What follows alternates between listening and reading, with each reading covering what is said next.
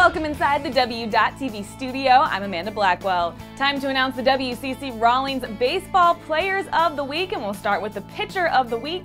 Congratulations to San Diego's David Hill. Hill shut down the number 8 ranked Texas offense for 6 innings, allowing just 1 run and 1 hit while striking out 6 Longhorn batters in the first game of the Toreros' doubleheader sweep over Texas. And here's the Position Player of the Week. It goes to Gonzaga freshman outfielder Tyler Frost.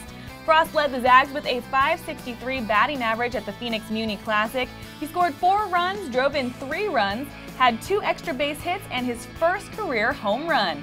Congratulations to Tyler Frost and David Hill.